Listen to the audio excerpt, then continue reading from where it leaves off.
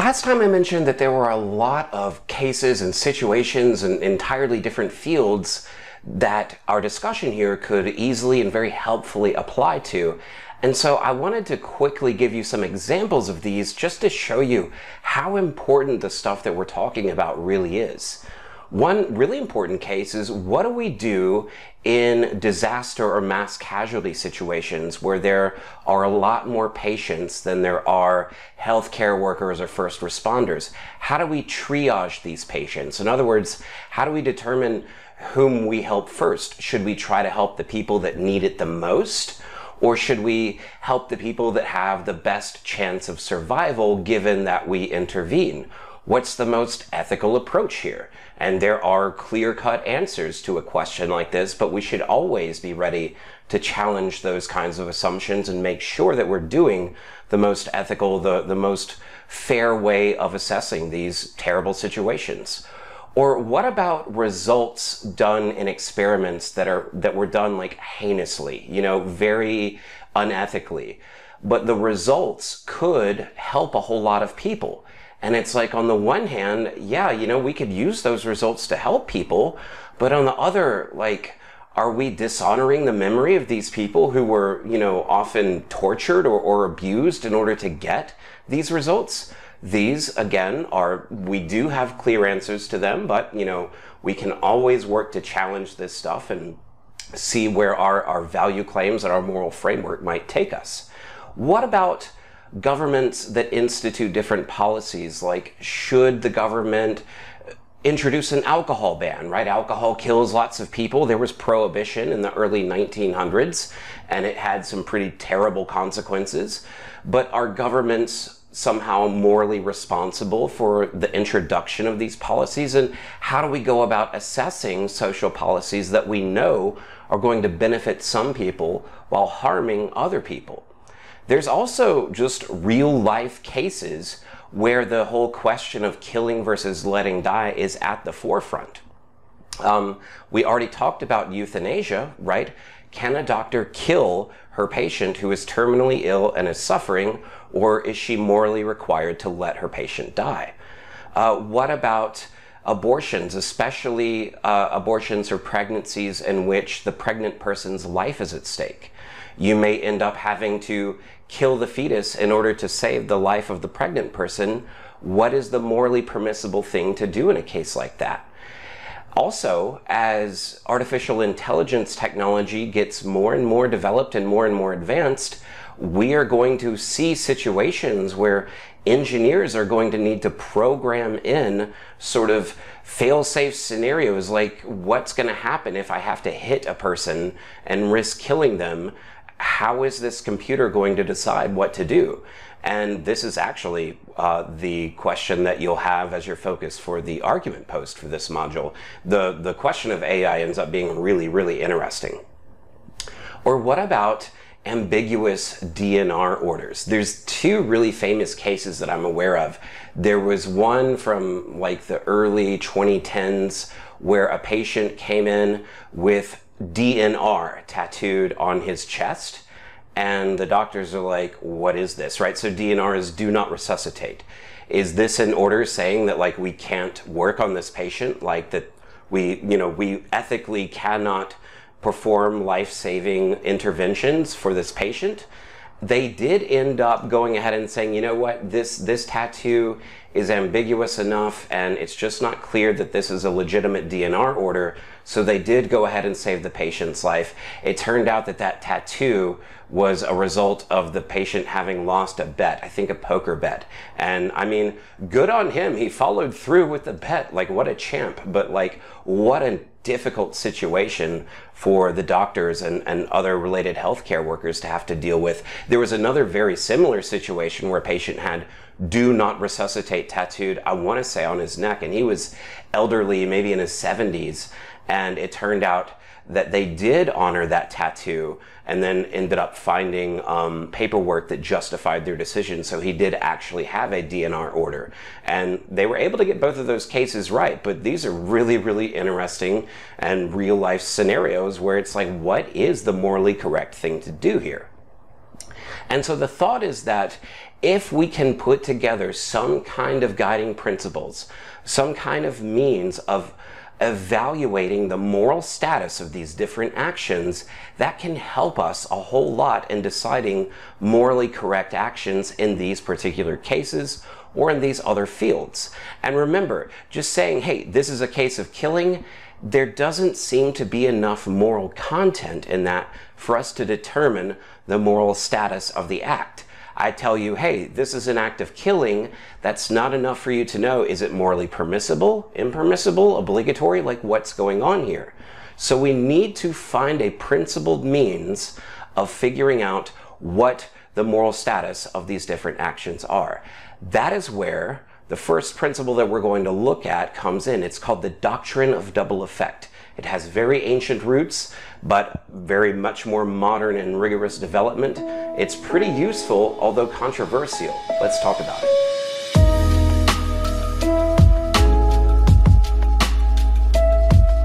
I think the best way to understand the Doctrine of Double Effect is as a decision procedure. Remember how an ethical theory has three parts: criterion of right, decision procedure, theory of value. So the Doctrine of Double Effect is just this principle that can function, or does function, as a decision procedure, a way to decide whether or not the thing that you're about to do is morally permissible or not. And what's kind of cool about the doctrine is that any ethical theory could incorporate this as part of its broader decision procedure. That would be a nice feature that either a consequentialist, deontologist, or even a virtue ethicist possibly could incorporate into his or her fully fledged ethical theory. The basic idea behind the doctrine.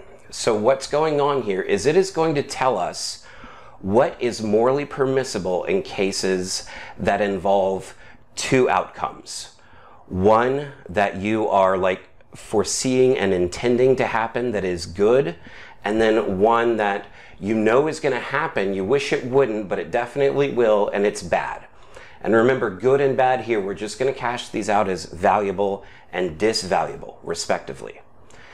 So what we're talking about, an action that is going to have two distinct outcomes, not two different actions, same action, two different effects, one good, one bad. Now, technically, every action is like this. Every action that you engage with, you know, if you have a bunch of homework to do, but you're really sleepy, so you decide to take a nap, there's what's called an opportunity cost associated with taking that nap, right? And that you will not have as much time to finish your homework. You know, if I decide to go to the movies, that means I'm not at the park. Every decision we make is like this, but we're not talking about that kind of stuff. We are talking about very serious life and death situations. When is it permissible to try to promote some very important good when you know that it is also going to cause some very serious harm? So this is from the SEP, the Stanford Encyclopedia of Philosophy. This is from their first paragraph. I like how the author there cashes out what the doctrine is. So according to the principle of double effect, principle doctrine, same thing, sometimes it is permissible to cause a harm as a side effect or double effect of bringing about a good result, even though it would not be permissible to cause such a harm as a means to bringing about the same good end. I think if you stare at this for a little bit, you can unpack this and make sense of it. You know, you've got a lot of philosophy tools. Don't, you know, put yourself down or doubt yourself just because something seems a little bit thick at first. You know, it's philosophy. It's never going to be easy. It's never going to be straightforward. But the basic idea here is that there are sometimes going to be cases where I can cause a good thing to happen that will also cause a bad thing to happen, and that's okay. Even if it wouldn't be okay for me to cause the bad thing to happen, which would then cause the good thing to happen. This is a little bit tricky to follow, I know. I've got a couple of criteria for the kinds of cases that we're going to look at and some examples here. Now, this slide has 4 different criteria for when this kind of thing is morally permissible. So again, when is it permissible to let something bad happen while you are trying to cause something good to happen. So your actions are going to cause the bad thing. They're also going to cause the good thing. It's the good thing that you're aiming for, but the bad thing is just going to be this unavoidable result. I have these on one slide, but we're going to kind of take these two, or each of these in turn. Now, the first two, I think, are the most important. I think the other two parts of this, the other two criteria, kind of fall out of or are kind of implied by these first two. So I think if you get your head around these first two, you'll be okay. So the first one just says that the act itself must be morally good, or at least indifferent. So what we're talking about here, remember, good means valuable. So once we take into account all of the morally relevant features here, it will have either all things considered positive value, or to at least have zero value, like negligible value. It would not have negative value.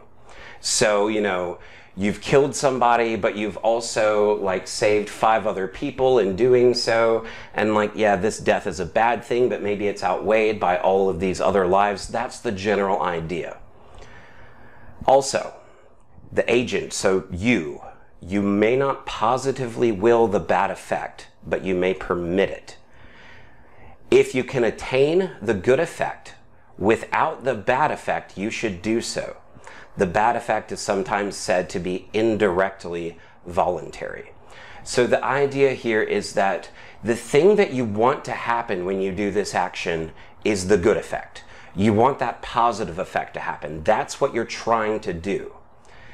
You cannot want the bad effect to happen. You just sort of recognize that it is going to happen.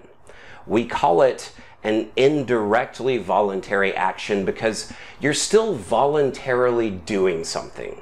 So, I mean, this isn't a great example, but let's say there's 2 people, they're hanging on a cliff, and you only have time to save one of them. So you just run over and save the person on the right. What is your intent here? It's to save that person on the right, but you fully recognize that that person on the left is going to, lose their grip and drop. Like, it is something that you foresee. You don't want it to happen. You're not willing it to happen. But notice, by voluntarily choosing to save the guy on the right, you are also, in a sense, intending for the person on the left to fall. Right? Like, you made an intentional action. You don't want it to happen, but it is fully foreseeable that it is going to happen as a result of your choice. That's the general idea of what we're talking about here. A lot of authors use the terms direct and oblique intention when they're talking about the doctrine. I'm going to follow suit and use those terms as well. So again, in our case of the 2 people on the cliff, your direct intention is to save the guy on the right, to grab him, pull him up. Your oblique intention is to allow the guy on the left to fall and, get hurt or die or whatever. That is what's going on here. Do you want that to happen? I mean, no. And if there was a way to avoid it, you would. That's the other big part of this, right? If you can get the good effect without the bad one, you should. So if you have like maybe a long pole and you could hold it out so that they could both grab onto it, then yeah, do that instead. So we're looking at cases where you are aiming at the good thing, but you fully recognize that the bad thing would happen. And the bad thing is just kind of an unavoidable consequence of the action that you're taking. Now, principle 3 is basically just saying that you can't aim at the good effect through the bad effect.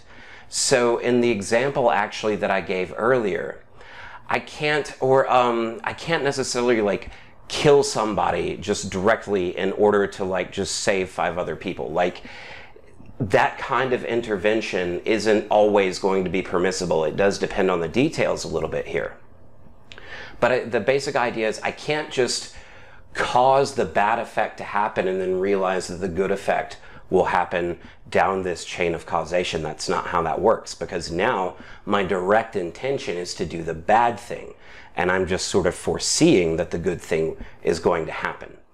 And finally, the good effect has to outweigh the bad effect. This kind of follows directly from that first principle, where all of the all things considered value of the act has to be overall good, or at least like neutral. So that's what's going on in the Doctrine of Double Effect. This is a pretty rigorous decision procedure.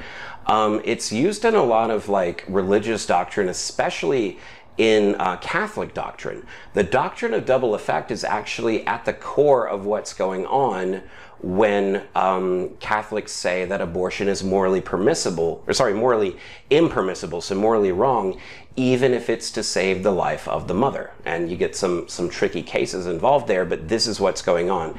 It traces all the way back to St. Thomas Aquinas in like the 1200s. He didn't call it that.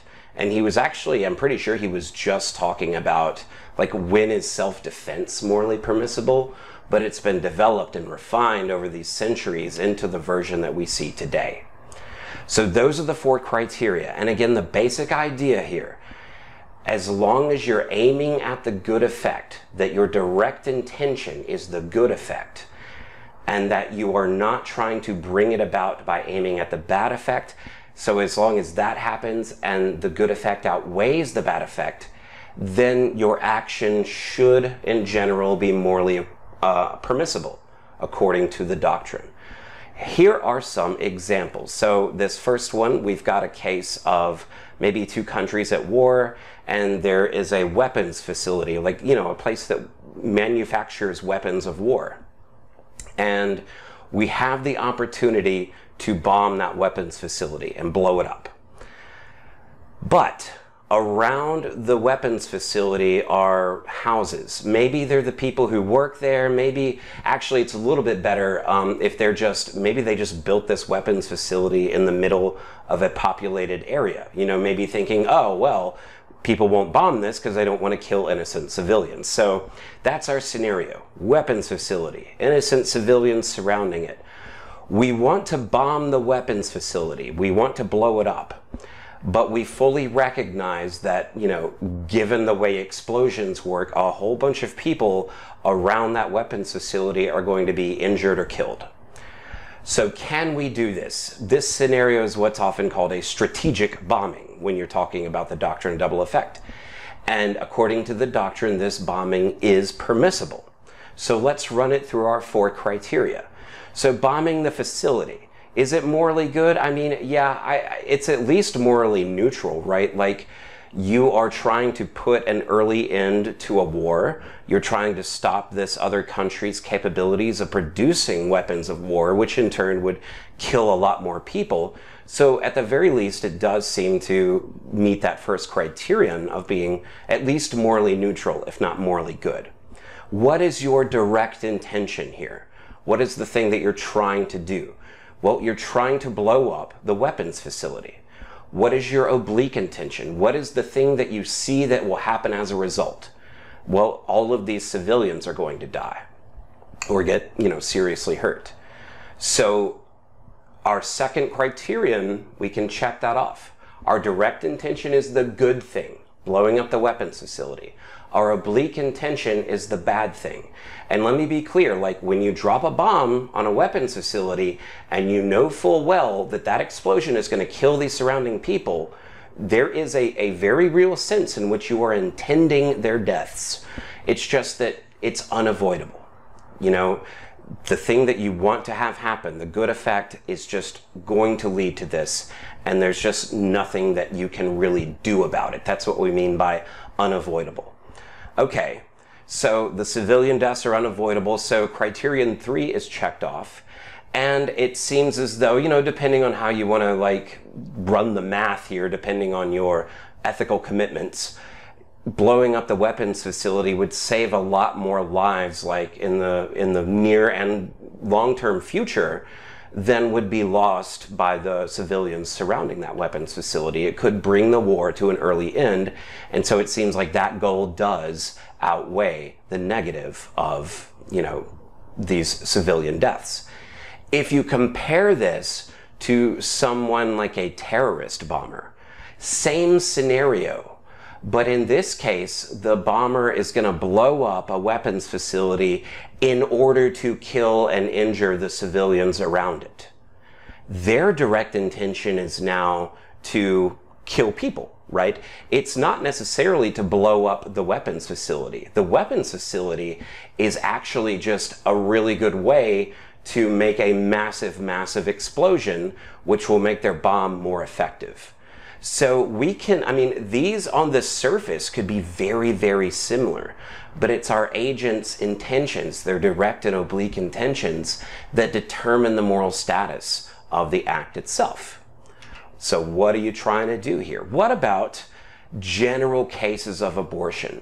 So I've got a case here that would be permissible under the doctrine. So you're a doctor, your patient has uterine cancer of some sort, and the way that you're going to get at to remove the cancer would be to perform a hysterectomy to remove the patient's uterus.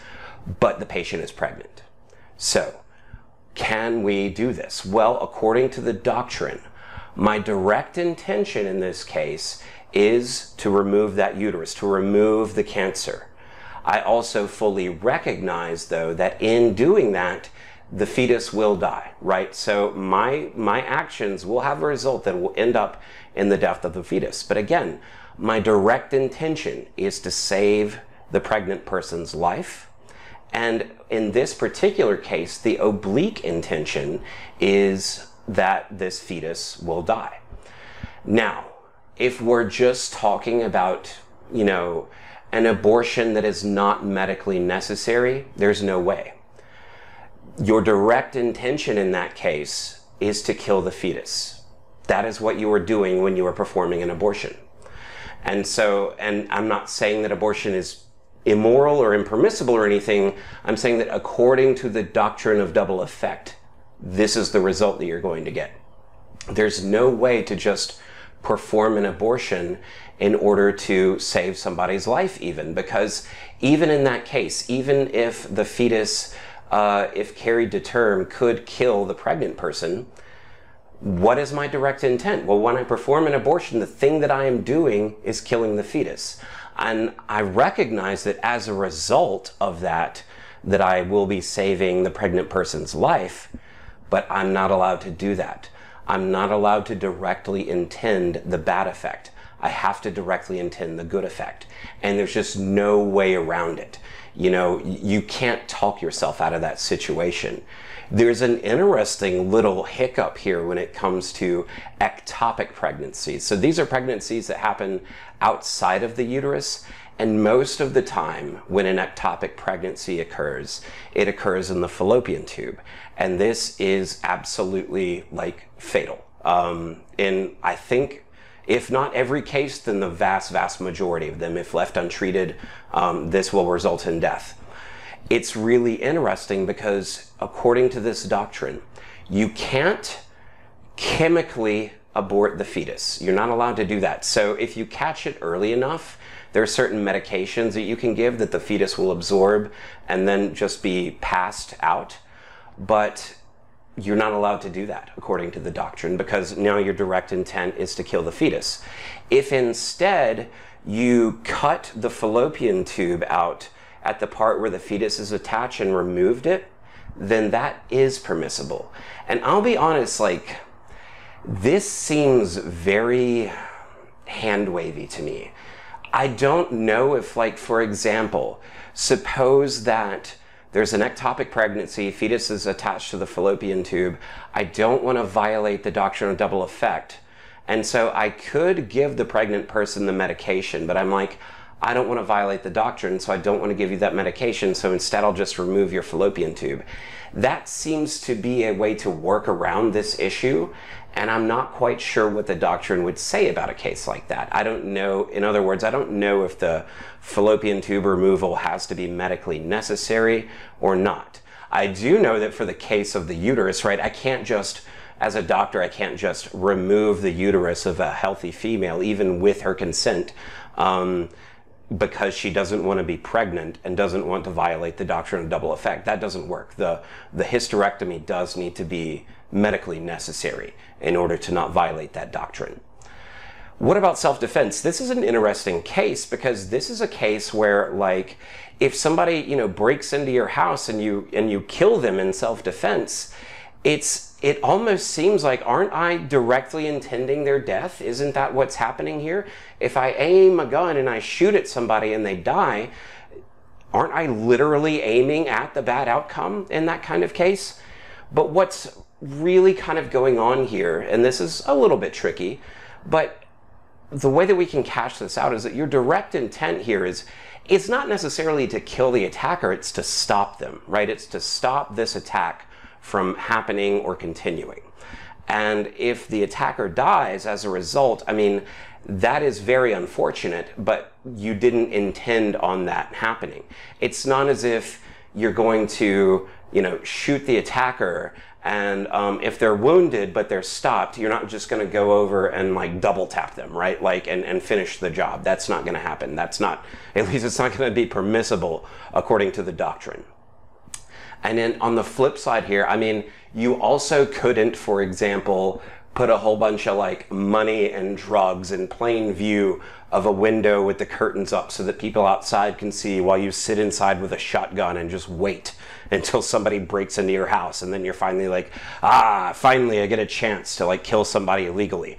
Like, no.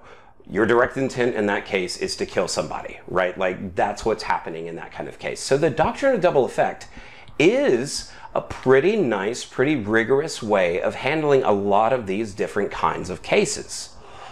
It will, for a lot of people, get the abortion question wrong because abortion is almost never morally permissible according to the doctrine of double effect.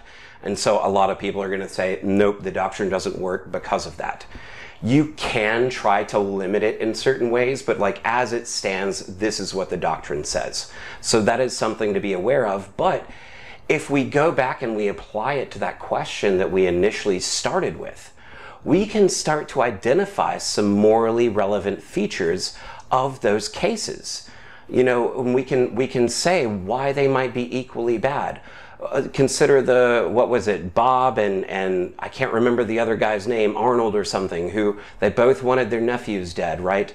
Both of them, in a real sense, had a direct intention of having their nephews die. They had their direct intention on this bad thing. We can identify that and then talk about like, okay, well, there's a morally relevant feature. And in neither case is it outweighed by anything good. You know, they might get an inheritance or something that they, you know, don't morally deserve, but that doesn't seem to outweigh the death of the kid. We can actually go back and apply this doctrine to a lot of the cases that we've talked about in some pretty interesting ways. So even though you might not like some of the results that it gets, and that's totally okay, as a general decision procedure, it can be useful for this killing versus letting die question that we're talking about. Now, we will see some cases where maybe the doctrine starts to have trouble, and just maybe how the general principle is applied. And we're going to start talking about that in the next video when we talk about Philippa Foot and her super duper famous trolley problem. Definitely the most fun part of this module to think about and argue about. I'll see you then.